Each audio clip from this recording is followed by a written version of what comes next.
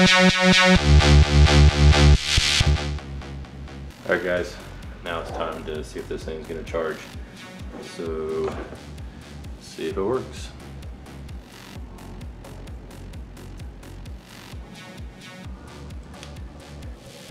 There it goes. So when you have two red LEDs running, it means it's charging. And when the second one over here, LED, turns green, that means it's fully charged at its max voltage. So looks like it's working. So awesome.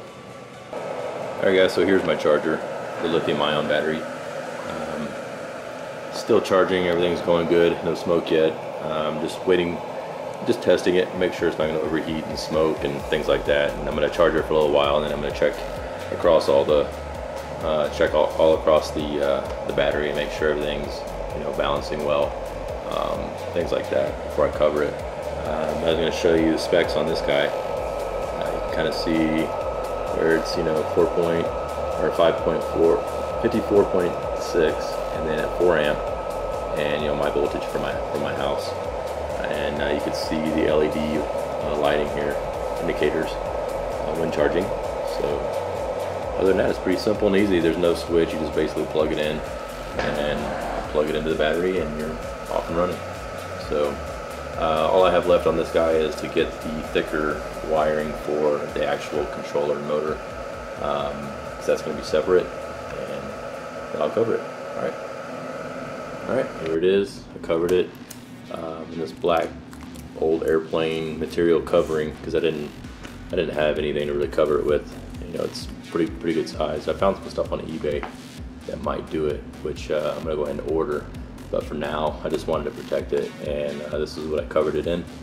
And I've had this material for like 10 years, and it shows, because it was a nightmare to get this to stick and perform how I wanted it to really make it look good. So this is the side here where the wires come out. I got my charging port here, charging wires, and then this is my port, and then I just plug this into there, and which I'll probably keep it in there all the time anyways. And then I've got the main bus wires right here that are going to go to my controller. It's pretty thick stuff. I think it's like 8 gauge. What I may do is step it down to 12 just before the controller. I just wanted to minimize, you know, loss and, you know, heat and things like that. So but yeah, that's pretty much it for now. And if you guys have any comments, just let me know. And you know, if I need to revise anything, I'll be glad to. So thanks.